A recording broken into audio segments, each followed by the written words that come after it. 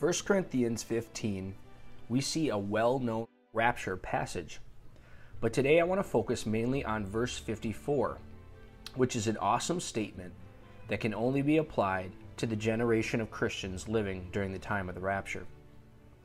1 Corinthians 15, verse 52 through 55 says, "In a moment, in the twinkling of an eye, at the last trumpet, for the trumpet will sound, and the dead will be raised incorruptible, and we shall be changed. For this corruptible must put on incorruption, and this mortal must put on immortality. So when this corruptible has put on incorruption, and this mortal has put on immortality, then shall be brought to pass the saying that is written, Death is swallowed up in victory. O death, where is your sting? O Hades, where is your victory?"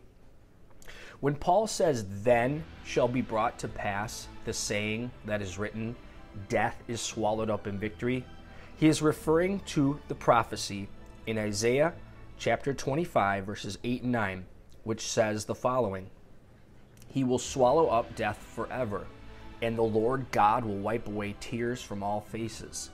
The rebuke of his people he will take away from all the earth. For the Lord has spoken.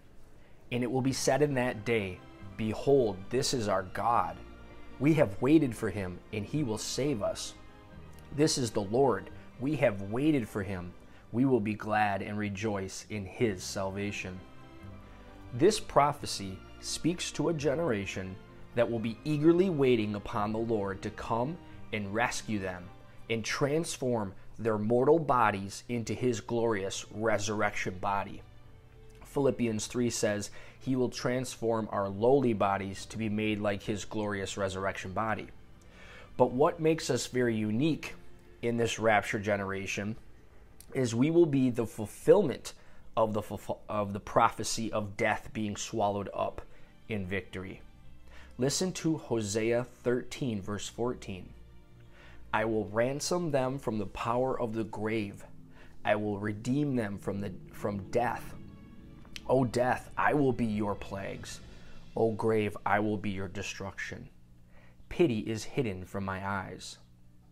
Revelation 1, verse 18. "I am he who lives and was dead, and behold, I am alive forevermore. Amen. And I have the keys of Hades and of death." Jesus Christ holds the power of death.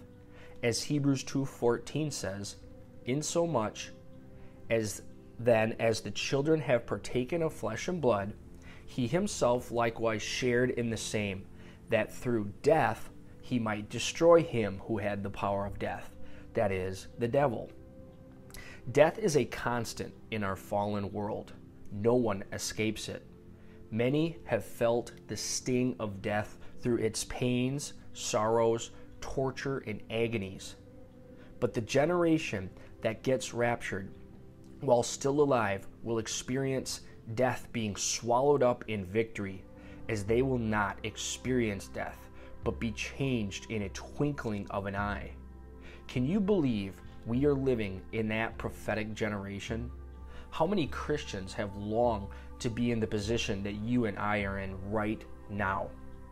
Paul reminds us that death is the greatest enemy of a man's soul, and the sting and severity of sin is death, while the terrible power of sin is the perfect law of God, which is the greatest tool to identify men's sinfulness and point us to Jesus Christ. But thanks be to God, for on that day, death is overcome by life. Death is consumed into victory. Death will be triumphantly destroyed. This is indeed a blessed hope for everyone who has been born of God and positioned in Christ. For on that day, we will be able to say, "Death has truly been swallowed up in Christ's victory." Maranatha, saints, Maranatha.